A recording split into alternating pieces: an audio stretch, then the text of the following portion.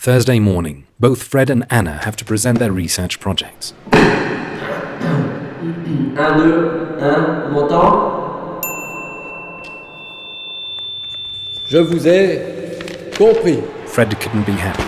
Finally, he gets to do something where he can just give free rein to his natural charisma.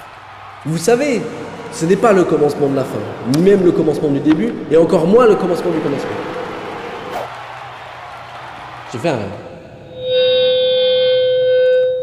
Ich bin eine Berliner. C'est moi ou... une tondeuse. For Anna, on the other hand, presentations are a nightmare. She panics, stutters, hyperventilates, and stops just short of passing out every single time.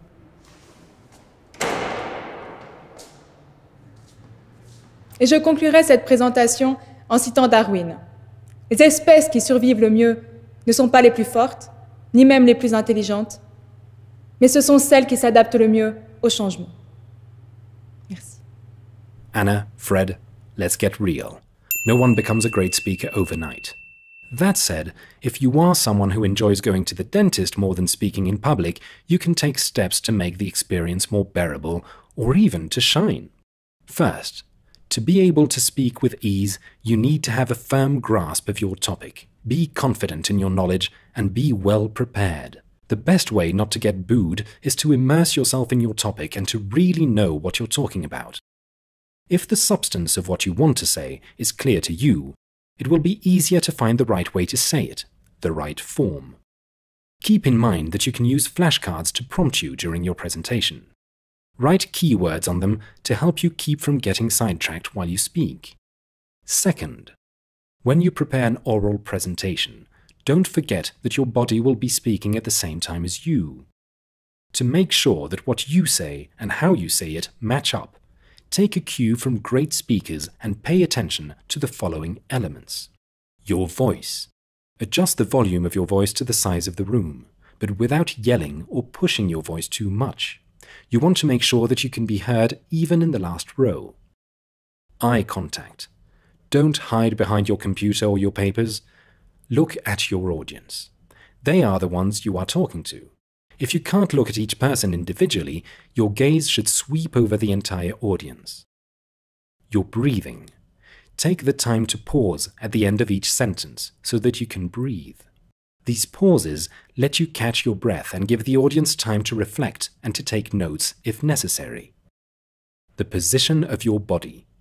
Choose a stance that you feel confident in.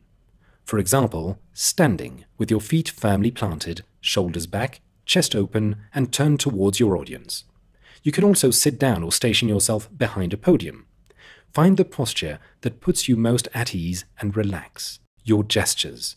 Beware of distracting gestures that may take attention away from what you're saying. Remember that to get your audience's attention, you have to show them respect. So, smile. That will get you off to a good start and make communicating easier. Be clear and logical. Structure your presentation. Be precise and concise. Choose your words carefully. Vary your intonation. Then you won't sound monotonous and you'll be able to stress important words. Finally, if your name is not Charles de Gaulle, Martin Luther King Jr. or John Fitzgerald Kennedy, you should rehearse, like they do in the theatre. Ask a friend to play the role of the audience. Do a dress rehearsal. That's the best way to get your timing down. Nothing is more frustrating than having to end your presentation in a rush. Rehearsing also has excellent calming effects. It's a way to reduce stress and let go of your nervousness, provided you give yourself enough time and you take the process seriously. One last thing, you are allowed to enjoy yourself. This is the occasion, after all, for you to share what you've learned or to reap the rewards of all those hours of work. Alors, ça s'est passé comment ta présentation? Écoute, nickel. Public un poil mort, mais nickel. Bon, bah, t'as de la chance, hein. Non, c'est le talent surtout. C'est vrai.